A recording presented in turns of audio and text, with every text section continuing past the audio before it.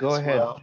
Dick, you realize your two jokes have not been heard because we're only going live now. So. Oh my God. We're live. All right, we're live. Welcome.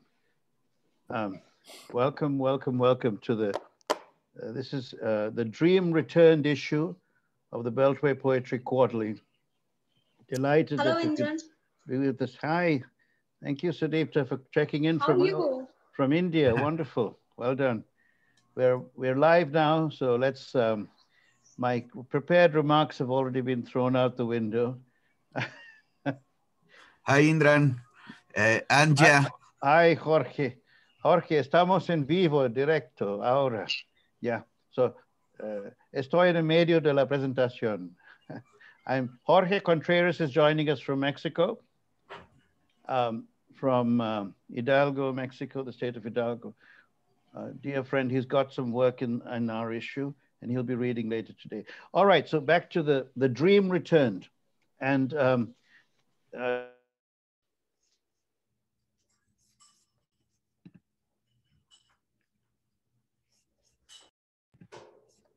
you're muted, Indran. I keep getting muted by no hand of mine. But anyway, it's unmuted now. All right, so maybe Sara, you can give a more organized presentation when I stop talking. But we're going to begin with the dream returned issue, and I'm just going to read one poem, and then I'm going to hand the microphone over to my colleague and friend, dear friend Sara Cahill, Marron. Okay, the poem I will read is a new one. It's remembering.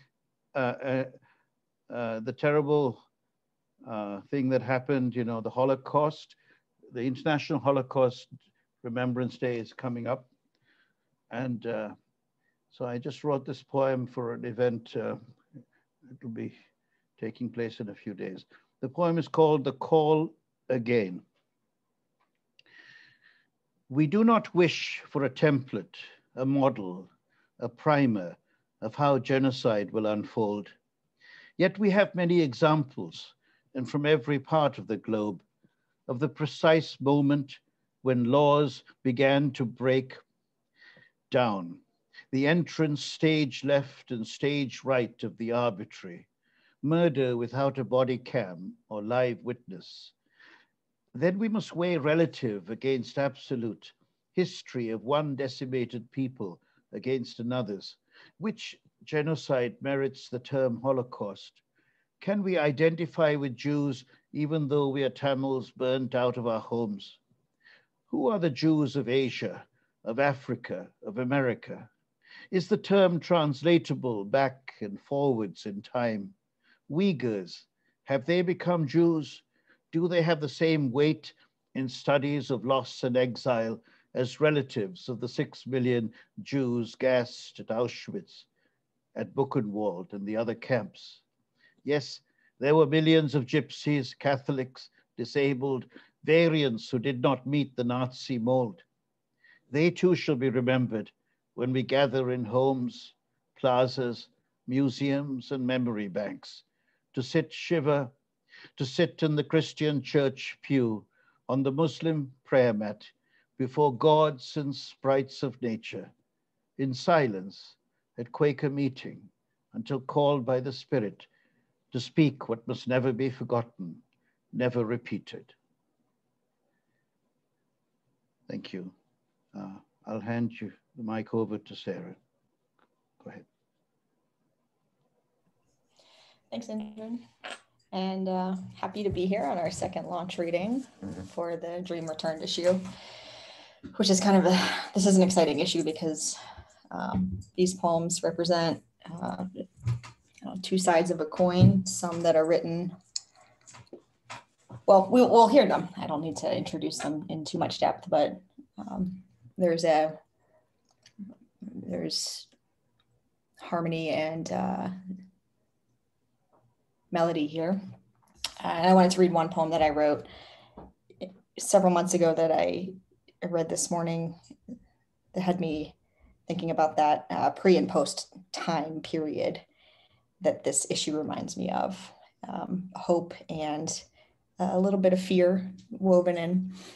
This poem is called Leda painted during the pandemic, and it's for a painter friend of mine named Ilsa.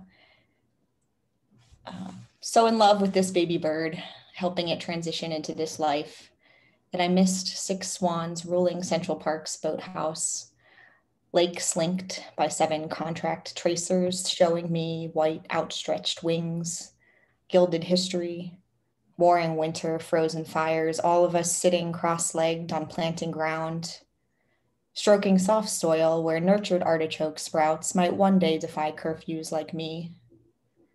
An owl, natural as night, cawing protestations for blackness, bellowing black bodies be saved, richness restored, dragging my art around in cases, never reading even a paragraph or writing a single syllable.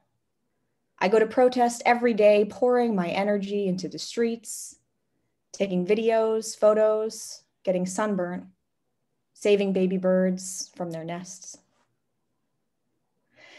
So I think I am happy to start introducing Indran if you are the poets of this issue, because I'm excited by all these poets and the poems that they've sent to us and that we've published.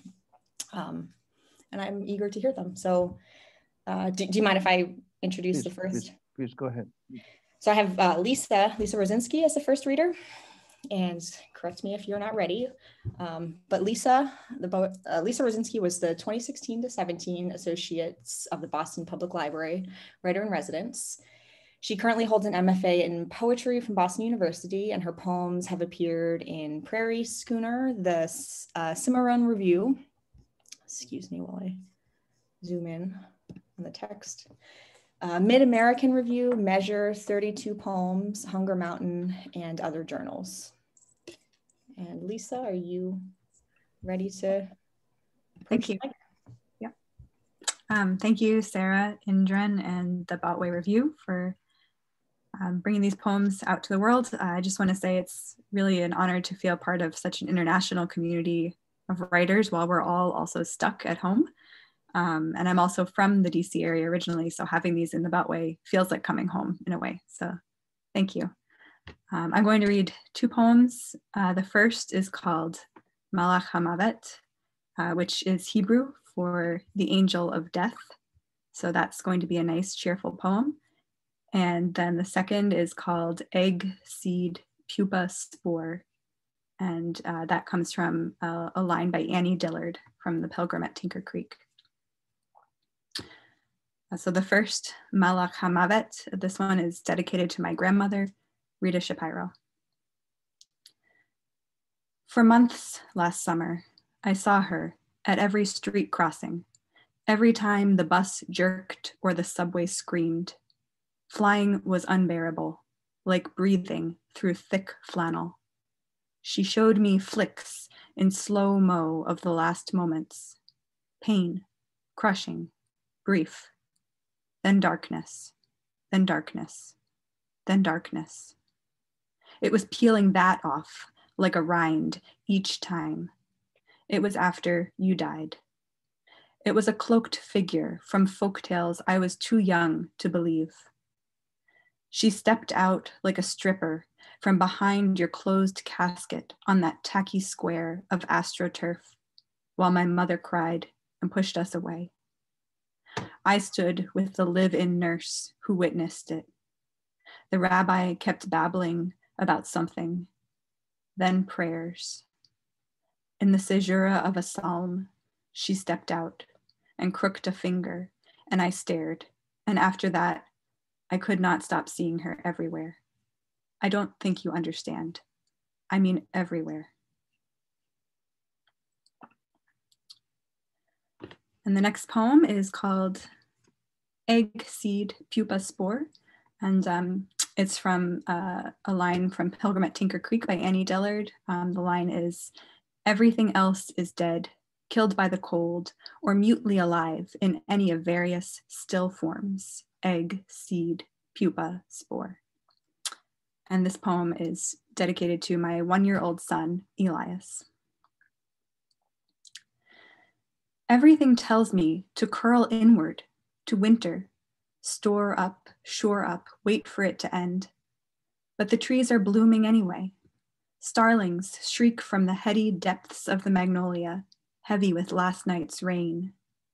Your wiggling body, needing milk, fastens me like a button to the rough cloth of this moment and the next one, until the urge to mute myself passes, drop of ink slithering away into the puddle.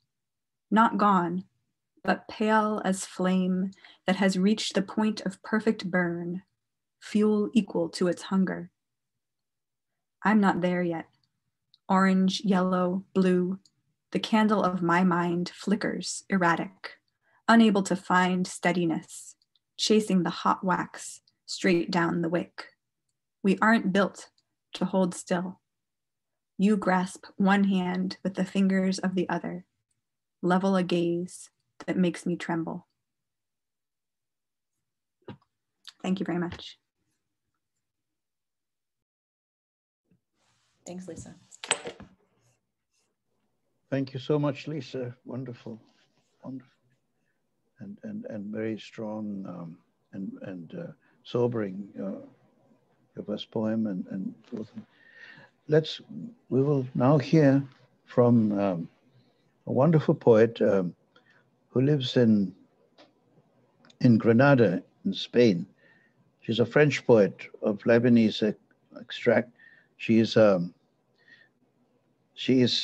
one of the most brilliant critics of poetry that I've ever met, commentators and analysts. She's a musicologist, a translator, a poet and critic. She's a member of the editorial board of Place de la Sorbonne, an international poetry magazine published by the Sorbonne University Press in Paris. She's a professor agrégé of music and a doctoral student in musicology. And she teaches at the Sorbonne. She will read in French, and then I'll read translations of hers into English. Katia, go ahead. Thank you. Thank you very much, Indran, for this introduction. So I'm going to read 3 short poems in French, and Indran will read the English translation. And I wanted to thank Indran very much for his translation work. It's a very interesting work, working with him and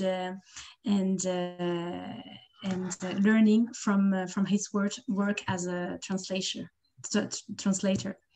Thank you very much, Indran. Rien à dire.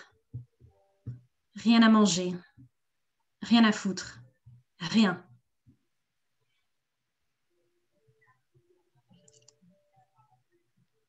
Indran, you will read the translation. My apologies, I don't have them right in front of me, so why don't you go ahead and read the 3, and then I will read the English. Okay? Sorry. Of course. Veuillez m'excuser pour ce retard. Je cours dans les couloirs, perdre la vie plutôt que son train. Mes bas ont filé, les escaliers m'ont cassé de la gueule au talon. Je cours dans les couloirs, le train me talonne, le train m'a prise par les cheveux. Je cours dans les couloirs. Une plainte dépasse mon portefeuille. Ne pas toucher. Ne pas toucher pour échapper. Mon pied se transforme en main courante. Le corps se vide comme un camembert oublié. Je coule dans les couloirs. Katia, I can now read the translation. Great. Okay, the poem Katia just read, Veuillez m'excuser pour ce retard. In English, its title is Please Excuse Me for Being Late. I run in the running lane to lose my life rather than the train. My tights are torn, the stairs have broken me from mug to heel. I run in the running lane. The train stalks me, has seized me by the hair. I run in the running lane. A complaint sticks out of my purse. Don't touch, don't touch. To escape, my foot transformed, a running hand. The body empties like a forgotten camembert. I spill into the swimming lane. Go ahead. Ventre. Mon ventre, nombril du vide, voûte céleste qui s'écroule en un tremblement de chair. Womb. My womb, the belly button of emptiness, celestial vault crumbling in an earthquake of flesh. It's such a short poem, I would like to just read it one more time. Womb.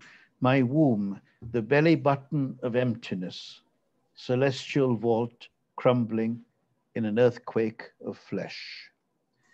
And I will just now read the first poem that Katia read, Ria, Nothing. The version in English is nothing, nothing, nothing to say, nothing to eat, nothing to fuck, nothing. Katia-Sofia, Hakim. Merci beaucoup. Thank you very much, Katia. Thank you very much, Indran. Thank you.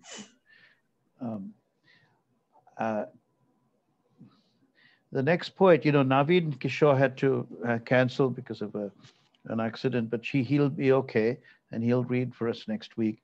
So we are going to now go to Kimiko Hahn.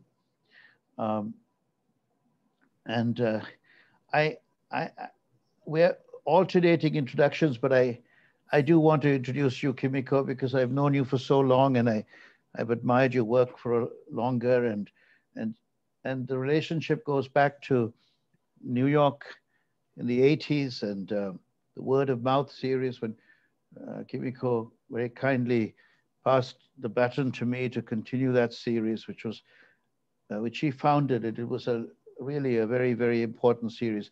The first one that focused on Asian American writing, heard aloud, and then multicultural writing, and all these terms were relatively new at the time. And she brought writers, gave them a stage, and some of them are in our bookshelves and in our hearts and minds all over America. Kimiko Hahn, that's just one aspect of what Kimiko has done for American poetry. Her own writing, she has published many books, many excellent books. Her latest book of poems is called Foreign Bodies, which was published in 2020. So it's still waiting for its book party, which will happen once the pandemic ends. Kimiko teaches in the MFA program in creative writing and literary translation. So very thrilled for that aspect of her work as well, and her auspicious at Queen's College in CUNY. Go ahead, Kimiko. Thank you. Okay, thank you so much, Indran and Sara and Don, and to all the many readers today and also next week. Here's to healing. I'm going to read two villanelles. One is in Beltway. Both villanelles are constructed from newspaper article lines and information.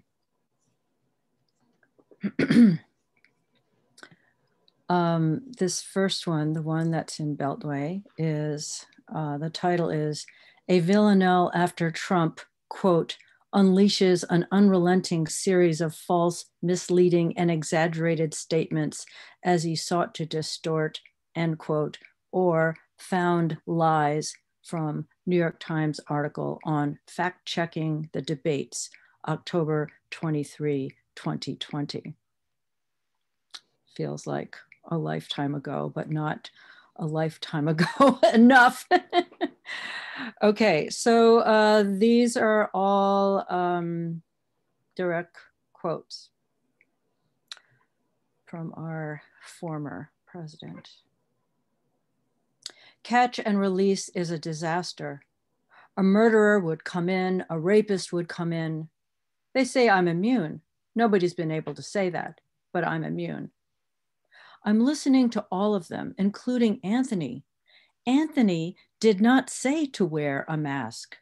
Catch and release is a disaster. There has been nobody tougher on Russia. I prepaid millions and millions of dollars in taxes. They say, I'm immune. Nobody's been able to say that, but I'm immune.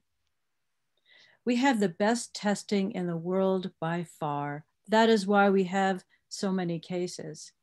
Catch and release is a disaster. Look at China, how filthy it is. Look at Russia, look at India. It is filthy. The air is filthy. They say I'm immune. Nobody's been able to say that, but I'm immune. I called my accountants under audit. I'm going to release my taxes as soon as we can. I want to do it. Catch and release is a disaster, whether it's 4 months or a lifetime. Nobody's been able to say that. This second villanelle, it's not, well, the title is slightly edited lines from the article, The Case of Jane Doe Ponytail by Barry and Singer, the New York Times. And this came out in, I believe, the magazine about 3 years ago.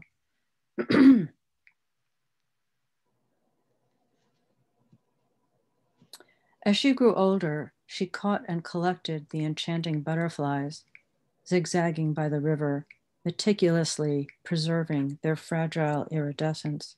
I want to go to work, the girl would say to her parents. I want to pick ginseng. Then she left for 40th Road, a gritty street of commerce in Flushing, where strivers, dawdlers, and passers-by are oblivious to what is transpiring. I want to go to work, the girl had said to her parents. I want to pick ginseng. More than once in a massage parlor, a man beat her about the face.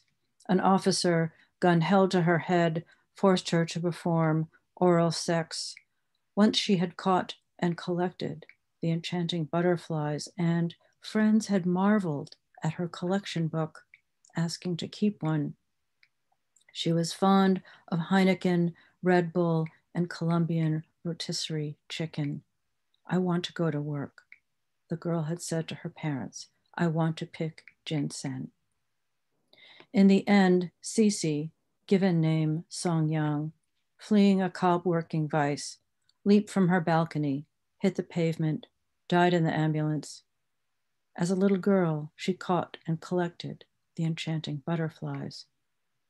Her competitors considered her territorial and tireless. A shop owner said, I hear she was #1, young, pretty, and great service. She once caught and collected enchanting butterflies zigzagging by the river. I want to pick ginseng, little Son Yang had said. She was a born worker. Thank you, everyone. Many of you whom I know from way back, besides Indran, Anya, hi, Dick, hi, many of you. It's a pleasure to see you, albeit through Zoom, and wonderful to meet new faces. So thank you, everyone.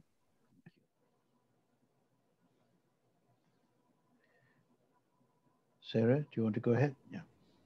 Yeah, I was soaking in the end of those poems. Thank you, Kimiko. That was beautiful. The catch and release was ringing in my head. And yeah, it does not seem that long ago. Okay, the next poet that I want to invite is Marilia Peceros. She is a lawyer with a master's in the economic analysis of the law. She enjoys that great interplay with the economy and the laws, which I relate to. She's a reader and admirer of the great Latin American writers like Vallejo Borges, Cortázar, Piglia, Vargas Llosa, Juan Ruflo, and she is a devotee of the Latin American boom. She's a Peruvian poet and lover of Peruvian history and its legacy. Marilia? Thank you so much, Indran and Sara, for promoting this meeting, and to everyone for joining us. I wrote this poem in Spanish, so I read in my mother language, and I really appreciate if Indran helped me to translate these poems. Okay, I start my first poem called Los Amantes. Las nubes pasan lejos de los amantes. Aún en invierno están por todas partes. Las manos en los bolsillos del otro. La sensación de soy tuyo. La lluvia no espanta a los amantes. Intercambian los abrigos. Se confunden entre ellos. Caminan al unísono. Empapados se besan. Se envuelven y ahuyentan el frío. Hasta el viento los arrulla. La ciudad los abraza. Son demasiado bellos, demasiado lindos para estar en este mundo. Deberíamos pegarles un tiro. Muchas gracias. The Marilia's poem in English is called The Lovers. Clouds pass high above the lovers, who even in winter are everywhere, hands in each other's pockets, the feeling that I am yours. Rain does not scare the lovers. They exchange overcoats, get mixed up in them. They walk in unison. Soaked, they kiss. They wrap themselves in each other and make the cold flee. Even the wind rocks them gently. The city embraces them. They are too beautiful, too pretty to be in this world. We ought to put bullets in their heads. Okay, my second poem is talking with my father, in Spanish, hablando con mi padre. Padre, vuelvo a ti. Soy la hija pródiga en busca de consejo. Dime, ¿cómo se lidia con la degeneración humana? Padre, vivo según tus convicciones y tus valores, pero es tan difícil seguir de pie. Dime, hoy que vuelvo a ti, ¿moriré como mártir? ¿Debo seguir fuerte? Permaneceré parada atléticamente, con los pies bien plantados, esperando el próximo golpe. Pero padre, no conozco el consuelo lejos de casa.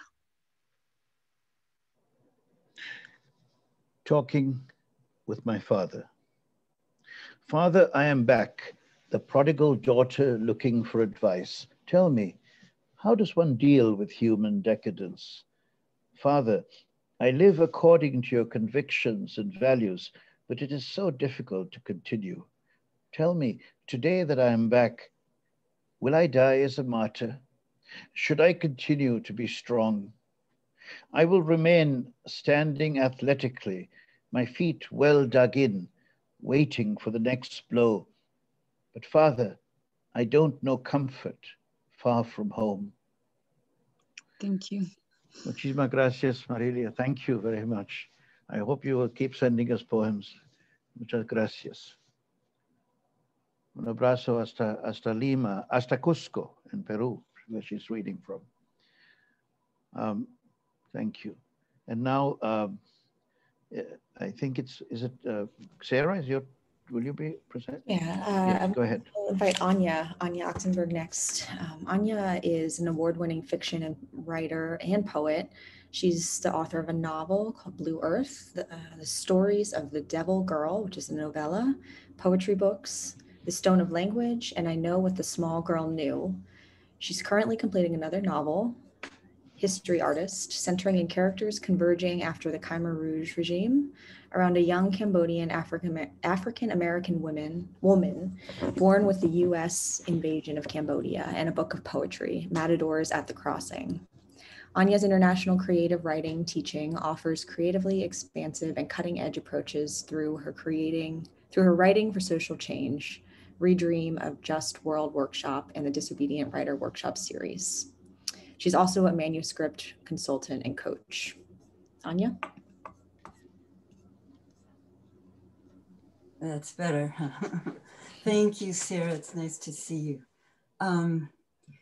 Okay, I'm going to read two poems. They're not in the Beltway, and I'm sorry, but I'm just bad.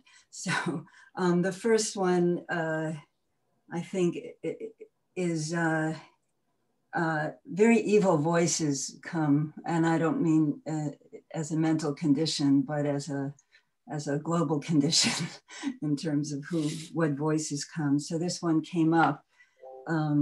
It's called No Title Stops It. Tell me how it came, you, the zipper, me racing through your teeth, a shattered costume on the ground, the crystals swinging above my hand. Tell me how, you, the dough, mine, the hand that pounded and pounded so you would never rise again. The meal without bread, the shoulder without cloth. Tell me how it happened, you, the throat, me, the necklace, a perfect fit, but for the air and the gasps were words as I shook you with a question. Tell me how it happened. History, you gasped, buried, amnesiac, your hand. I drank the wine, the carpet bloody, I drank it. When they came dressed in all one cloth, history, you gasped again. I can't breathe your history.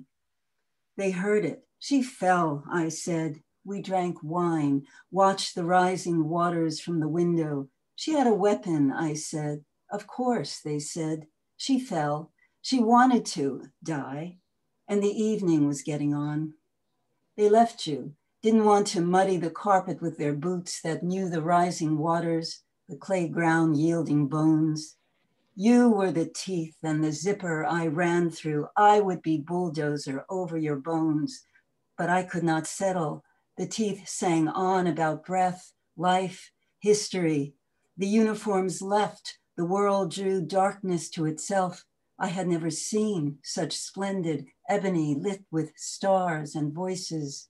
I lay down in the rising. The earth would flower, and I could not stop it.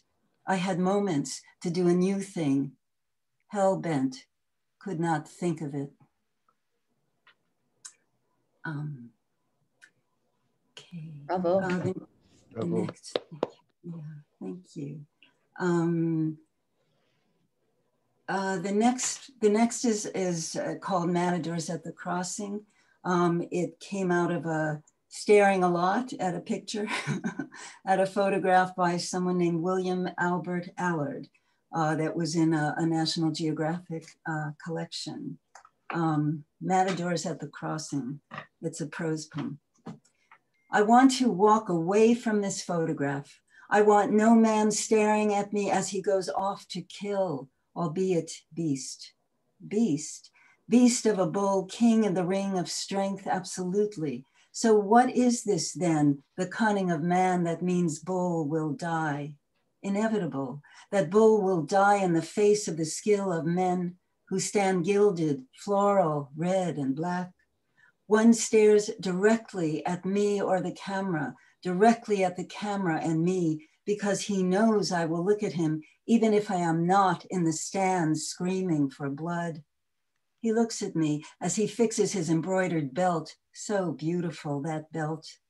What can I say to him?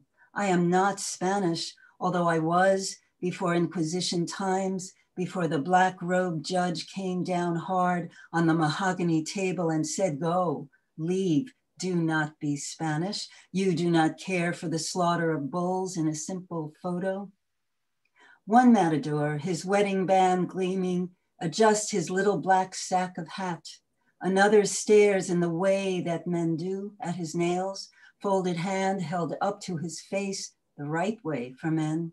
These two ignore me or the camera, but the man in front fixing his belt stares at me with eyes so familiar he must have walked down a corridor in Morocco 500 years before. None of it matters, I suppose, because they are at work now. So the three stand in front of a wall, softly shadowed, but still so pink, the inside of a mouth all around them hushes any fear of the beast. And to their left, cutting the right edge of the photo, is a heavy door painted a red so dark it looks matted with black fur. And in that door is a slit in the wood, confessional, or perhaps the way a last feeded meal came in from the hand of a guard, a last curse or a last blessing. Thanks. Thank you. Thank you, Anya. The next poet, thank you so much, Anya. I know that Beltway is competing with many other great journals for your poems. So we're very grateful to have them.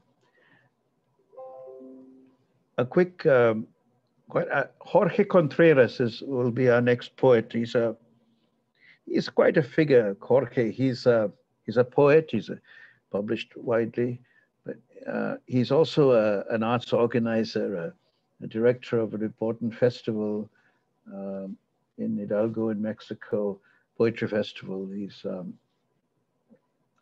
He's a convener of poets. He's a founder of the Poetas Sin Fronteras, Poets Without Borders, an organization that grew and grew during this pandemic, and it's becoming a wonderful meeting place of poets from all over.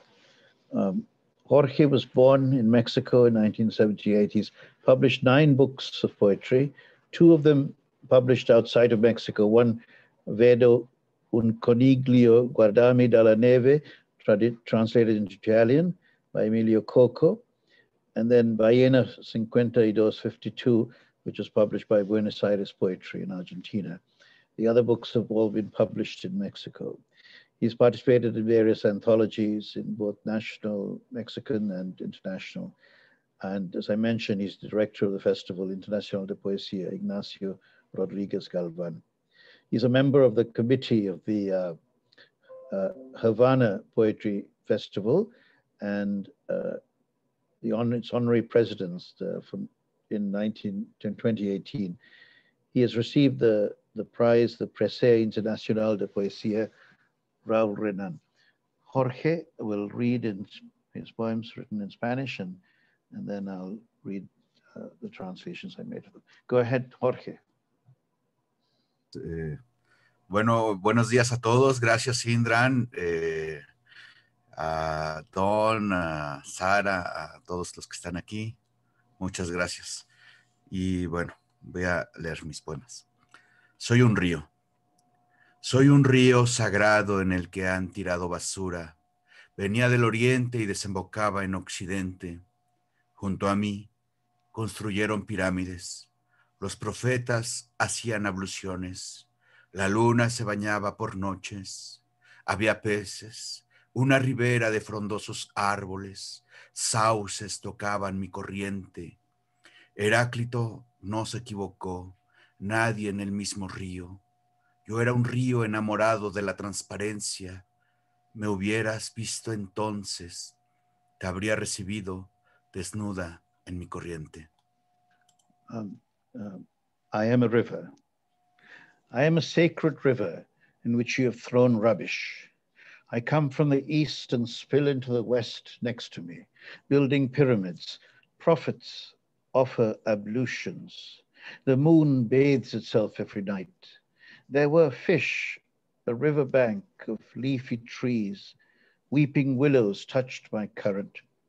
Heraclitus did not wrong anybody in the same river. I was a river in love with transparency. You would have seen me then. I would have welcomed you naked into my waters. Gracias. Gracias. Una idea en el comienzo. Fui un grano de arena en el desierto, una gota de rocío en la mañana, una piedra en el fondo del río, una plegaria en la soledad. Fui el sueño en la tumba de Lázaro, un clavo en el crucifijo, una astilla en la vara de Asclepio, un instante en el tiempo.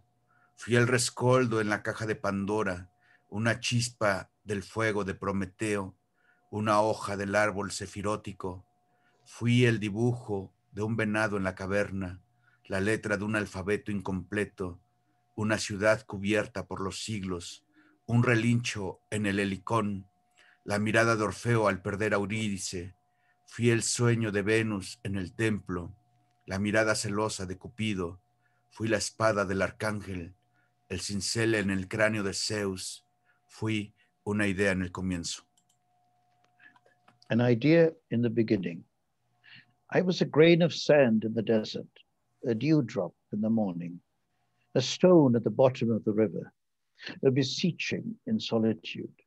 I was the dream in Lazarus's tomb, a city covered for centuries, a nail in the crucifix, a splinter in Asclepius's rod, an instant in time. I was an ember in Pandora's box, a Promethean spark, a leaf of the Sephiroth tree. I was the drawing of a deer in the cave, the letter of an incomplete alphabet, a city hidden for centuries, a neighing in the helicon, Orpheus's gaze on losing Eurydice. I was Venus's dream in the temple, Cupid's jealous glance. I was the sword of the archangel, the chisel in Zeus's cranium. I was an idea in the beginning. Muchas gracias, querido Indran, por tu lectura en inglés. Thank you very much, Jorge, for this poem. Wonderful. You know, we're traveling the world here, and not all the readers are reading this week. This will continue next week at the same time, Saturday the 30th. And thank you for visiting us from all parts of the world, including India and other far-flung from where I sit in Rockville in Maryland. The next poet is Sylvie Poisson. Sylvie is a poet from Trois-Rivières in Quebec in Canada. She has been also, in addition to being a poet, an occupational therapist and a volunteer in an international collaborative organization, an NGO. She has 3 grown children. She's passionate about literature ever since childhood. She has participated over the years in several training courses and writing workshops. She has published in several collective publications and literary reviews. She's animated, led writing workshops, and taken part in various poetic readings and performances. She has been a guest at the famous Trois-Rivières Poetry Festival since 2015. She has published 2 poetry collections, L'Éclaté offert in 2013 and Les Rives accordées in 2018. And Sylvie will read in French, in which she writes these poems, and various translators have worked on her work, including me, and will read the translations. Go ahead, Sylvie. Merci beaucoup. Thank you, Indran. Thank you. It's a real joy to be welcome in your wonderful circle today. Alors, le premier poème, Avance encore un peu. Non, excusez-moi, je me suis trompée. Le premier poème, à ta fenêtre. À ta fenêtre, rien de changé. Le ciel ignore la catastrophe microscopique qui se déploie. À ta fenêtre, le grand érable, ton refuge, s'étire au-delà de tes rêves. Sa sève inlassable comme une lumière. Ses bourgeons neufs se déplieront bientôt. À ta fenêtre, la vie ne doute pas de ses recommencements. And I'll read the translation. At your window. At your window, nothing has changed. The sky ignores the microscopic catastrophe spreading. At your window, the great maple, your refuge, stretches beyond your dreams. Its unceasing sap, a light. New buds will unfurl soon. At your window, life does not doubt its rebirth. Le deuxième poème, Avance encore un peu. Un bouquet de recommencements fanés, dans ta main, le printemps en miettes. Tes pas, ton souffle, égaré sur un chemin d'ombre. Écoute au loin les pommiers en fleurs, le vent chargé de la tendresse mauve des lilas. S'il te plaît, avance encore un peu. Crois-moi, tu verras changer la lumière. Advance a little further. This poem translated by Lourie and Cahill. A bouquet of faded new beginnings. In your hand, the spring in pieces, your steps, your breath lost on a path of shadows. Listen, way, far away, apple trees in blossom, the wind loaded with the purple tenderness of lilacs. Please, advance a little further. Believe me, you will see the light changing. Le dernier poème, Les promesses chiffonnées. La lumière vient étirer le jour. Un autre hiver prendra fin. Même l'heure se presse pour s'avancer sur nos montres. Tu entends le frémissement sous la neige, la joie rauque des corneilles, les bourgeons et leurs promesses chiffonnées. Le soleil s'écoule de la gouttière, même si la marmotte a vu son ombre. Une prière se ferait un chemin, au-delà de tes neiges amoncelées. Tu supplies les vers de tous les printemps. The Crumpled Promises, also translated by Lourie and Cahill. Light comes to lengthen the day. Another winter will end. Even time is hurrying to advance our timepieces. You hear the quivering under the snow, the hoarse joy of crows, the buds of their crumpled promises. The sun flows out of the gutter, even if the groundhog has seen its shadow. A prayer makes its way beyond your piled up snow. You implore the green of every spring. Thank you, Sylvie, Poisson, for your promises, not crumpled at all, but flourishing in our hearts and minds. Thank you. Merci beaucoup. Very nice, Sylvia. Sara? Yeah, please. We're up to Adeeba. Is that right? Yep. Okay, so the next poet that we're going to invite is Adeeba Shahid Talukder. Is that how you say your last name? Yes? Yeah. Talukder, but yeah, close enough. So say it again so that I'm not... Yeah, Talukder. Talukder, thank you. Adeeba is a Pakistani-American poet, singer, and translator of Urdu and Persian poetry. She's the author of What Is Not Beautiful, published by Glass Poetry Press in 2018, and her debut collection, Shahid. Sorry. Go ahead. Yeah, Shahid. Shahid. The City of the Beloved is coming, or looks like it came from Tupelo Press 2020, is the winner of the Kundiman Poetry Prize. Her poetry has also appeared in Poem a Day, Gulf Coast, Tupelo Quarterly, The Margins, and her translations have appeared in PBS Frontline and Words Without Borders. She's a Best of the Net finalist and a Pushcart nominee. She holds a MFA in creative writing from the University of Michigan and an Emerging Poets Fellowship from Poets House. Adeeba, please grace us with your poetry. Thank you so much, Indran and Sara. The first poem I'll be reading is titled A Song for My Nation. It's a poem I wrote a few months ago when the nation was especially in turmoil, and I didn't really know what I could do about it.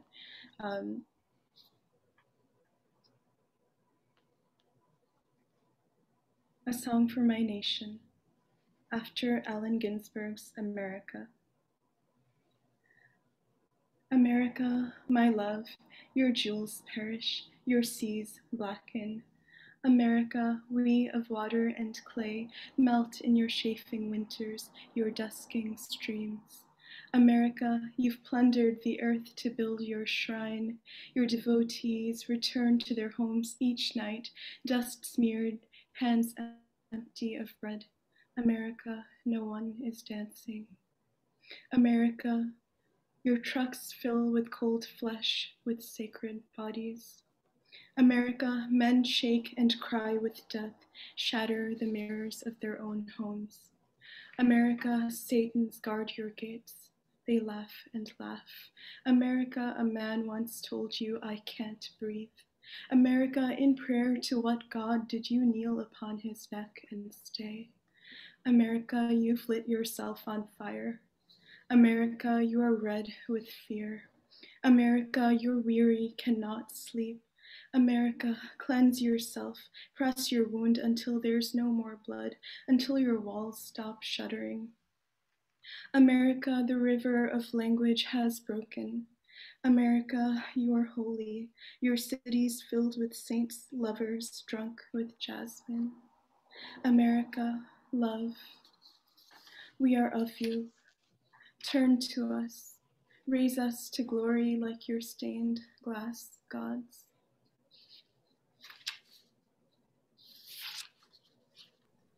Wonderful. And my second poem is from my book, Shahid, The City of the Beloved. And it's about a dance that I was training in about 7 years ago. And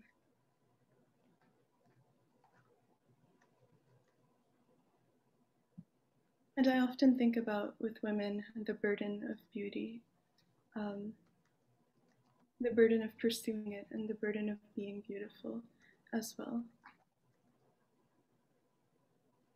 Kathak, the dance of the courtesans.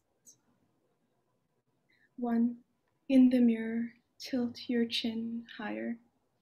At the end of each chakkar, return to your own eyes. Your breath, a spool of thread, thin, sharp, unravels. Pull it back in. Shackle yourself until your ankles are gold. Hold your wrists delicate beneath your jewels. Now dance, the city awaits you. 2. Goddess, beloved, flame, they say, all beauty converges in you. Men gather at saints' tombs, but rush to your doorstep with greater madness. Let them gaze at you until you begin to tremble. Allow yourself to be slighted. You, fragile as glass, will learn. You were made to break. 3. In the final scene of the 1972 Hindi film Pakiza, Meena Kumari's love is getting married to someone else, and she's performing at his wedding. She shatters a lamp, then dances upon its shards, leaving crimson footprints all over the white sheets. Thanks so much. Thank you. Thank you, Adeeba. Very good. Beautiful. Ineffable beauty. Lovely. I don't know how to introduce the next poet, but I have to do my duty. His name is a legend for me, Dick Lourie. A legend for many reasons, all mostly good ones. But no, I've known Dick for a long time, and he has done he does a great work for poetry. Aside from writing his poems and making his music, he edits poetry, and he has been very lucky to have worked with him on all 3 books I've published with Hanging Loose Press, including the latest one, The Migrant States. So editor Il Miglio Fabbro, as Eliot wrote to Ezra Pound, the better craftsman, Dick Lourie. Dick Lourie, besides being the better craftsman, lives in Chelsea, Massachusetts. He has worked for over half a century on his poetry and his music. As a professional musician, he plays sax, trumpet, and guitar, ranging across genres, jazz, blues, pop, and folk. His poetry, widely recognized, has elicited praise from such great poets of America as Denis Levertov, who observed that his voice speaks with a unique and convincing eloquence. His music career includes a long stint with internationally renowned blues musician Big Jack Johnson. He's a co-founder and still co-publisher of Hanging Loose Press, established in 1996. Go ahead, Dick. Thank you. Am I unmuted? Yes, you are. Okay. I think just one thing that just came in, which everybody might not have heard. That Donald. This is from former President Donald Trump's doctors, who announced that due to the severe trauma caused by the election, that he is now suffering very seriously from erectile dysfunction. Now that's just in medical bulletin, and also with recent events, I've started exploring different forms of poetry, and again inspired by recent events. So this is a little exploration, very short. There once was a Biden named Joe, who was quite the political pro. When the time came to dump Mr. Donald J. Trump, it was Joe who delivered the blow. Now, if I had realized that there was going to be an inauguration poet, I would have submitted it, but it was too late by that time. All right, so much for that. This is a poem. I think this is going to be in the, yeah, it's going to be in there, Beltway. And this is a poem that I wrote, as you will see from the title, about 40 years ago, in hopes that it would become irrelevant, which it has not. It's called February 1981, The Systematic Murder of Black Children. This is not a political poem, giving out your views, as they say, in that sense of democratic debate, kicking it around in discussion and argument, would be, in this case, a distraction. So I went with a title that's plain fact you could quickly verify. Just discovered in Atlanta the body of the 17th Black child murdered within the past year. Such a fact laid out so simply, hard to forget, might stick in your head a while, reminding you, maybe, whenever you see a Black child, that they are miraculous. What do I mean? We need to behave, of course, with love and respect toward all children. But as for Black children, you have to remember that someone is out to kill them. Why? Because they are Black children. And so let them command your loyalty, your most clear and fierce attention. They are rare, they are in peril. Fewer of them will survive. Those who do are, yes, miracles. You must treat them like the bearers of your only hope for an end to the murders of Black children. And this is another one, but both of these are from the book that's just coming out. And most of the poems in the book have to do with music, as Indran said. That's a lot of what I do besides poetry. And just building on, I mean, they're sort of fused with jazz, blues, pop music, and somewhere in the poem it links up with music. And this poem is called Object Permanence. When we go somewhere together, I like to be first out the door. I'll wait in the car. My wife closes up so I won't fret about checking the stove and all the locks. If one of us goes and the other stays, I like being the traveler, as in that old song, "You'd be so nice to come home to," and so she is each time, nice by the fire under stars chilled by the winter, all that I could desire, August moon burning above, so nice, paradise.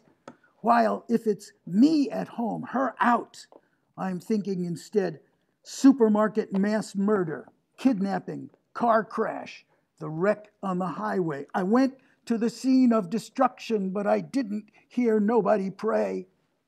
I guess this means I am stuck at that earlier stage in the life of infants. They will get upset when you leave the room because for them you have ceased to exist. They don't yet grasp that there is any, quote, world outside themselves. Later they develop object permanence. Object permanence, could there be a better name for a rock and roll band? Object permanence, they know that all existence does not depend on their presence. This is, of course, a comfort. They have realized that you will be back. While for me, at home, there's nothing except her absence. But with luck, we will get old together, and maybe by then, her face, her body so familiar, I won't lose sight of her in my mind, even when one of us walks out into the dark. Thank you. It's great to be here with everybody. It's really great. Thank you, Indran, and thanks. Very nice, Dick. Thank you. Okay. Sara, go ahead. Thank you. Nice to hear you read, Dick. I've heard a lot about it.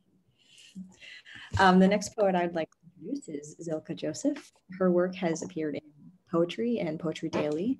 She's been nominated for a Pushcart, Pan American Award, and for Best of the Net. Her book, Sharp Blue, Search of Flame, published by Wayne State University Press, was a Forward Indies Award finalist. She teaches creative writing workshops in Ann Arbor, Michigan. Her third chapbook, Sparrows and Dust, will be published later this month. And I will put her website in the chat, which reminds me, if so far none of the bios I've read have had websites attached, but if you would like to share your website and you've read already, please share it. Okay, Zilka, go ahead. Hi, everyone. Hi, Indran, Sara. Hi. Thank you so much for this beautiful, beautiful issue. I have enjoyed every single poem, and I so appreciate your creating this international community, especially in these times where I think we really need each other, and poets particularly need to support each other. I'm just so honored to be in the journal that has Martin and Jane Hirschfield's work. And Adeeba, hi, you're gorgeous, really beautiful writing.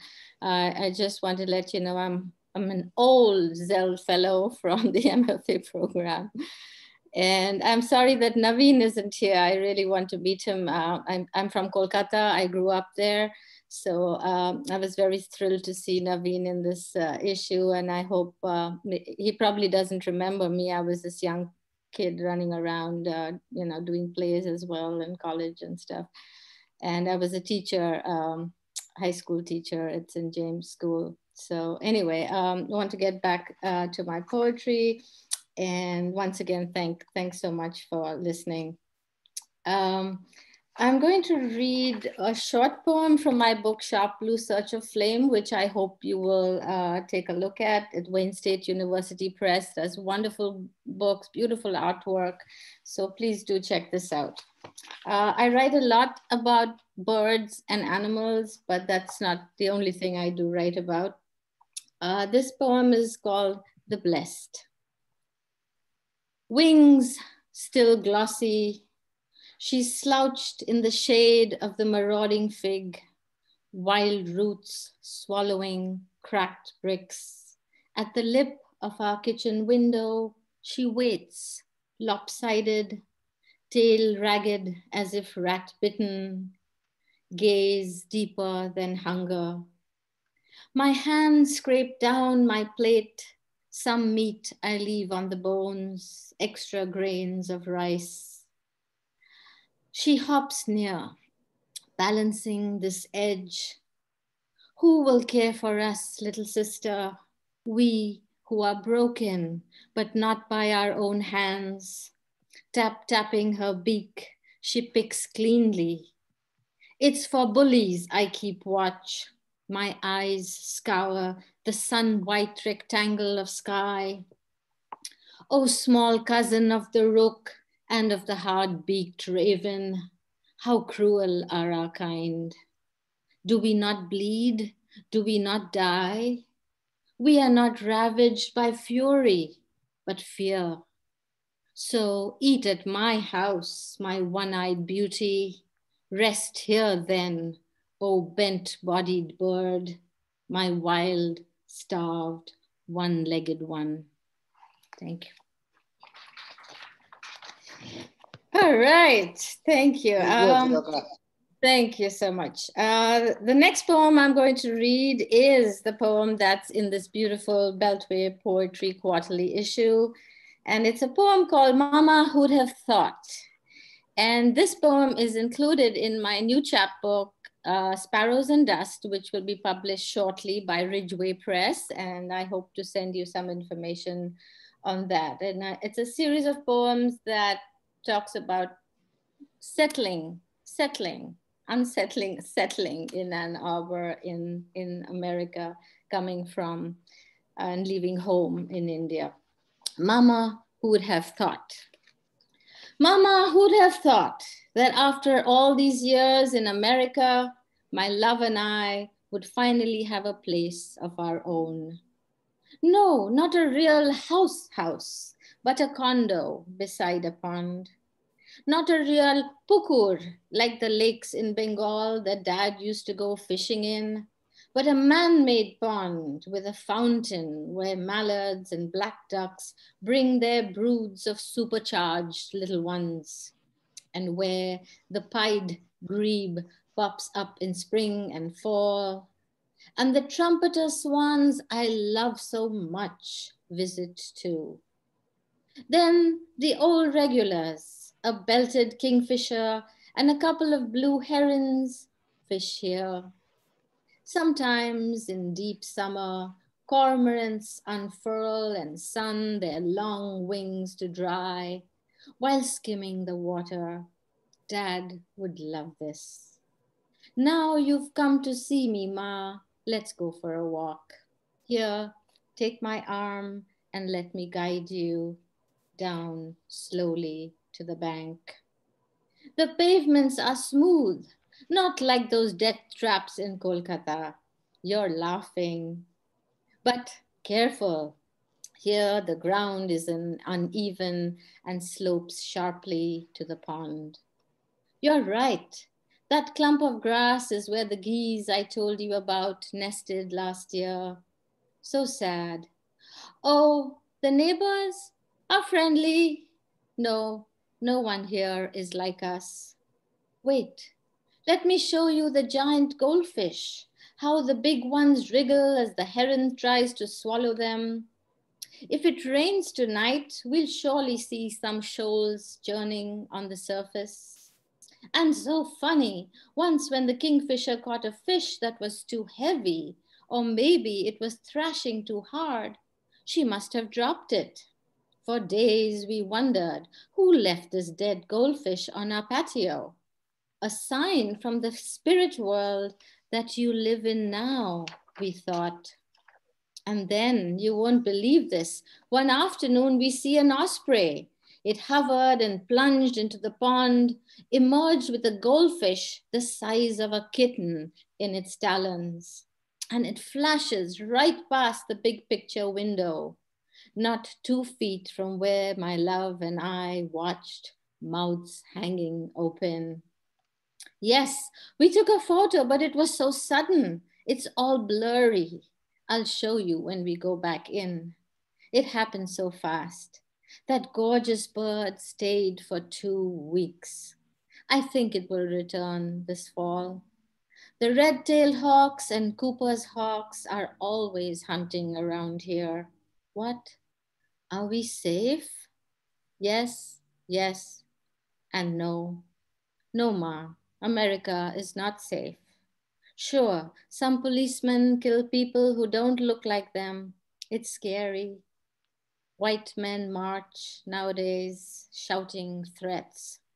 They put children in cages at the border. Have they no hearts? Bad things could happen to us here too. This is our home now, Ma. You didn't want us to leave. You wept for days. Forgive us. We could not bring you here then. Now your spirit is here. Protect us. Please stay. Thank you. Thank you. Thank Thanks, you so Indran. much. Thanks, Zilka. Sara. Thanks for listening. We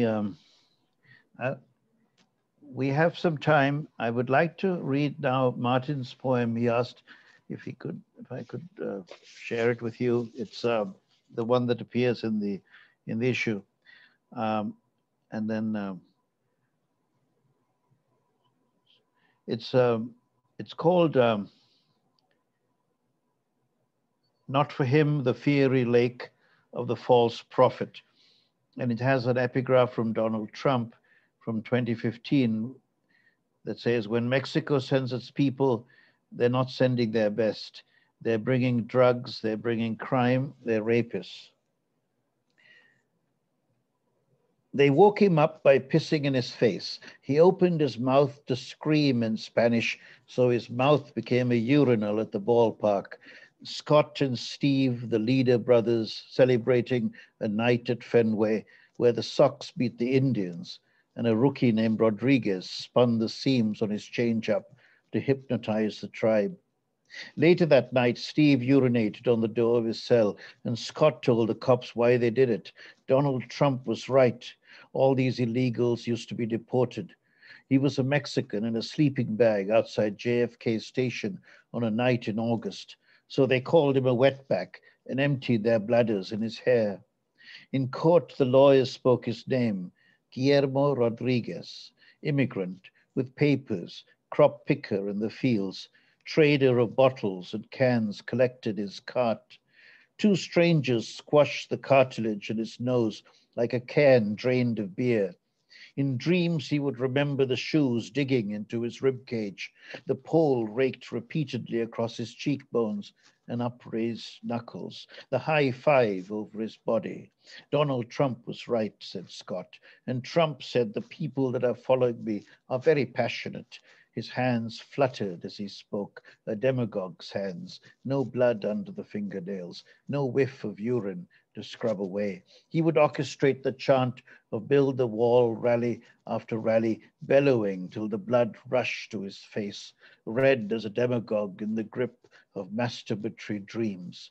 A tribute to the new conquistador, the wall raised up by Mexican hands, Mexican hair, and fingernails bristling in the brick, Mexican blood swirling in the cement like raspberry syrup on a vanilla sundae. On the Cinco de Mayo, he leered over a taco bowl at Trump Tower. Not for him, the fiery lake of the false prophet, reddening his ruddy face. Not for him, the devils of Puritan imagination, shrieking in a foreign tongue and climbing in the window like the immigrant demons he conjures for the crowd. Not even for him, 10,000 years of the Leader brothers, streaming a fountain of piss in his face as he sputters forever. For him, hell is a country where the man in a hard hat paving the road to JFK station sees Guillermo and dials 911. Hell is a country where EMTs kneel to wrap a blanket around the shivering shoulders of Guillermo and wipe his face clean. Hell is a country where the nurse at the emergency room hangs a morphine drip for Guillermo so he can go back to sleep. 2,000 miles away, someone leaves a trail of water bottles in the desert for the border crossing of the next Guillermo. We smuggle ourselves across the border of a demagogue's dreams. Confederate generals on horseback tumble one by one into the fiery lake of false prophets. Into the fiery lake crumbles the demolished wall. Thousands stand, sledgehammers in hand, to await the bullhorns and handcuffs, await the trembling revolvers. In the full moon of the flashlight, every face interrogates the interrogator. In the full moon of the flashlight, every face is the face of Guillermo. That's a poem by Martin Espada. Martin, by the way, is just publishing a new book, which he's presenting on Monday. Sara? I'd like to read one of Kim's poems now, you think, if that's all right? That's great. Yeah, one from the anthology, one of the poems. Yeah, Kim Roberts, the former editor of Beltway Poetry Quarterly. It's foundress, could not be here with us, but she sent us some poetry from this book she is editing called Broad, I think you introduced it already, but it's called By Broad Potomac's Shore, Great Poems from the Early Capital.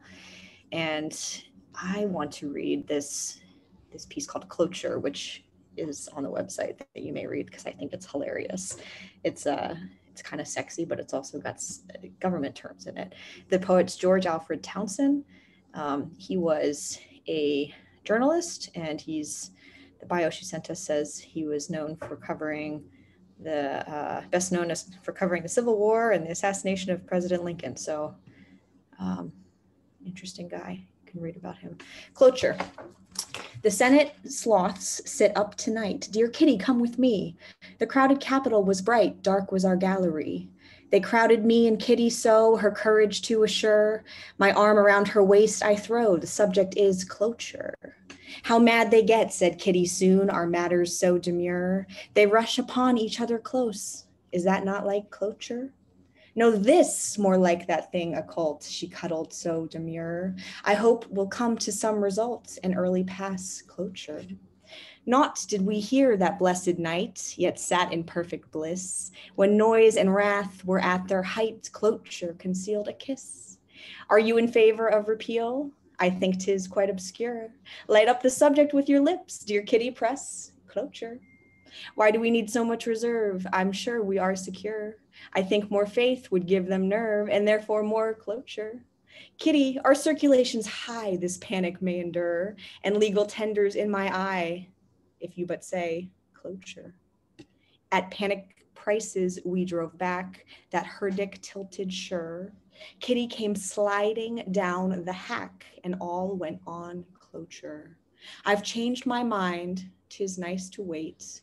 Engagements can endure, but never let them close debate while we can have cloture. That's the poem. Thank you. You know, we have some time, but I'd like just to take a few minutes and we'll just chat about the issue is called The Dream Returned, and there are a number of poets in the room and friends of poetry, and from Australia, I think we have people, Dominique, who's going to be reading next week, is, I think, beaming in from Australia, from Melbourne, if I remember correctly. Welcome, Dominique. Dominique, you will hear her on the 30th. And Louisa Schneidman is going to be reading next week as well. And she's, I think, coming in from Boston, if I'm not mistaken. Philadelphia. From Philadelphia, sorry. And then we have many other poets scheduled. Jonathan Harrington is, we published in previous issues. He's in Merida, Mexico at the moment. He's with us. So please, let's have just a few minutes we can chat. And go ahead. If there are any questions about where Beltway is going, where the country is going, whatever you'd like to discuss, where the world is moving. Will poetry and the world become one in this unity government? The floor is open. We'll take a few minutes. Feel free to come in and out, and then we could close the session if you like. I could read a poem by Jane Hirschfeld from the issue as well, or from Andrei Codrescu. There are many things, riches in the magazine to discover. People who couldn't be with us today, but I wanted to just mention them to you. Go ahead. Questions, comments, anyone? Indran, do you have a theme for the next issue yet? We're sort of assessing the unity question, whether No, we haven't got a theme yet, but that's on my mind. How we can contribute to that. But that's my thought. We haven't decided yet. Sara, would you help me out here?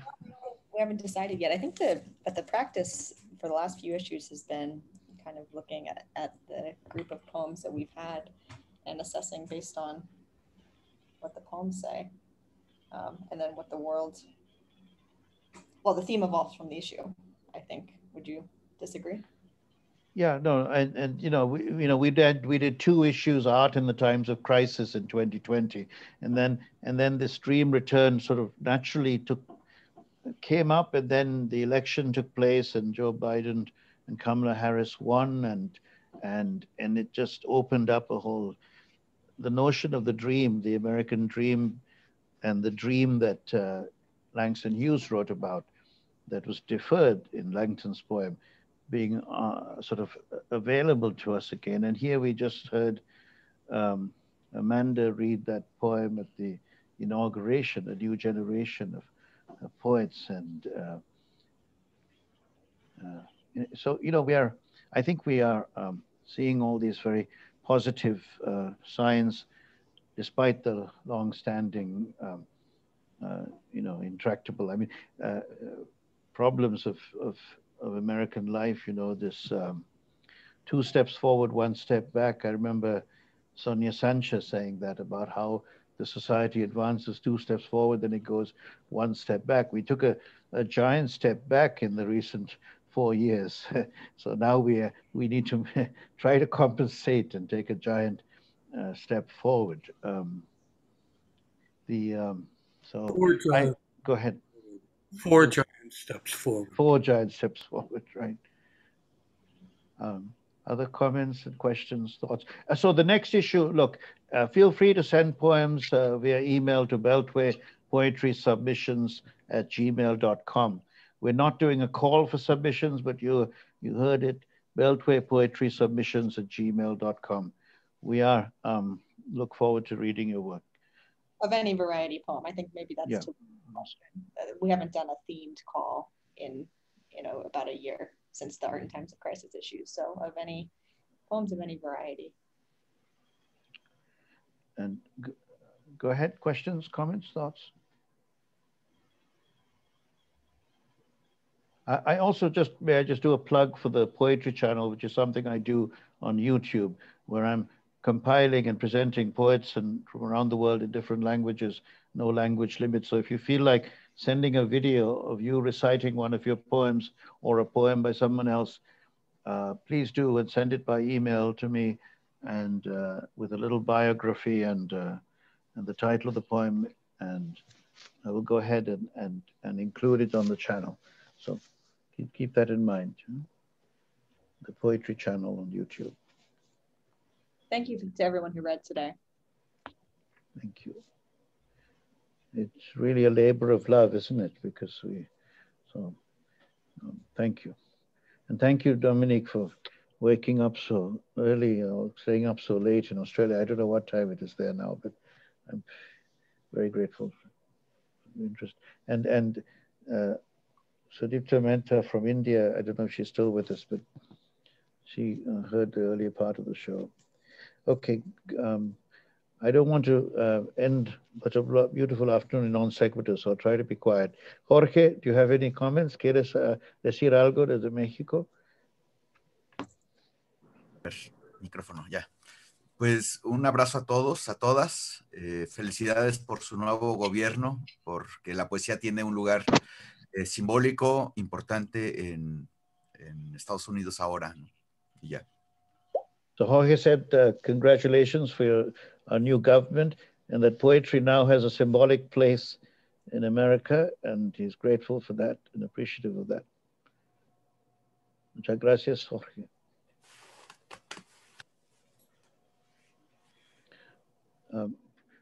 And then let's. I think the quiet is suggesting of that we're still absorbing all of this good work, and I think we'll have to close for the moment, but let me recite to you the poem, one of the poems that Jane Hirschfield sent us for this issue. It's from her new book called Ledger. And unless someone else would like to say something, or Sarah, would you like to add any parting words? No, I think that the silence is maybe exhalations or inhalations of enough poetry to end the afternoon on. So take us out. Okay, this one, it's the first poem in the book. It's called Let Them Not Say, the poem. Let them not say we did not see it, we saw. Let them not say we did not hear it, we heard. Let them not say they did not taste it, we ate, we trembled. Let them not say it was not spoken, not written, we spoke, we witnessed with voices and hands. Let them not say they did nothing, we did not enough. Let them say, as they must say something, a kerosene beauty, it burned. Let them say we warmed ourselves by it, read by its light, praised, and it burned. Muchísimas gracias. Many thanks. Merci beaucoup. Shalom. Peace. Thank you, Indran, Sara. Thank you. Bye. Thank you. You all have a great afternoon. Thank you. See you next week, next Saturday, if you're able to come. Same time. Bye, everyone. Thank you. Take care. Thank Muchas you. gracias. Gracias. Hasta más tarde. Yeah, Anya. Hasta siempre. Bye bye.